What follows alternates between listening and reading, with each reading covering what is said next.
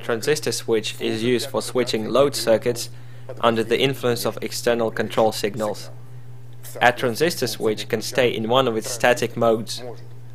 The transistor is closed in a cutoff mode. In a saturation mode, the transistor is open and saturated. Electronic switches are based on the operating principle of bipolar transistors. When there is no voltage in relation to the emitter at the transistor base, then the transistor is closed.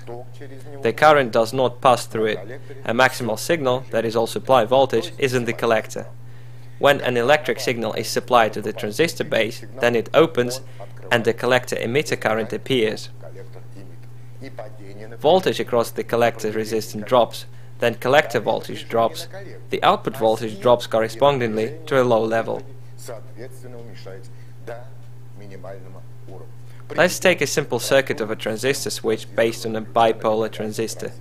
We use KT817 transistor. A collector power resistor is 1 kΩ and 270 ohm resistor on the input. There is full voltage in the on state. When the signal is supplied to the input, that is voltage, then voltage across the transistor collector is limited to the minimum.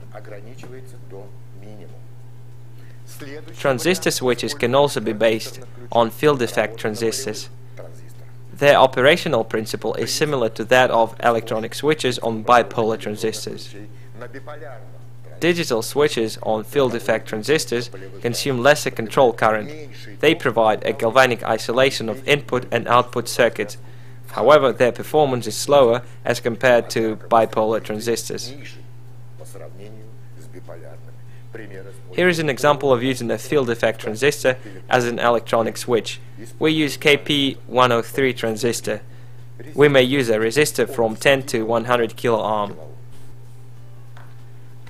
Transistor switches are used in various radio electronic appliances, analog and digital signal switches, automation and monitoring systems, automatic equipment control systems, home radio and TV appliances, as well as in many other devices.